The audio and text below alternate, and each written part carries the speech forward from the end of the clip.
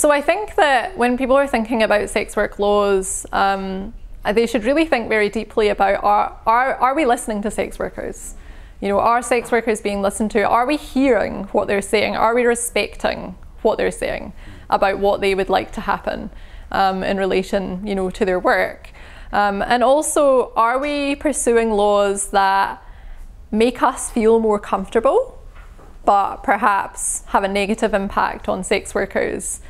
Should instead we actually be taking ourselves out of our own personal comfort zone and maybe undoing some of the beliefs that we've had that contribute to how we think about sex work? So how people think about gender, how people think about religion, how people think about sex, all of that impacts how people think about sex work, and it shapes their view. And so in order to think differently, people need to be willing to step outside of, you know, their own comfort zone and to ask themselves some quite difficult questions about, well, why do I think this way about sex work?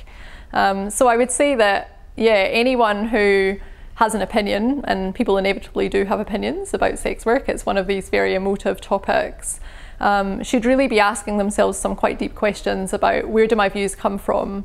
Am I listening to sex workers? If I'm not listening to sex workers, why? You know, and what's the impact of that?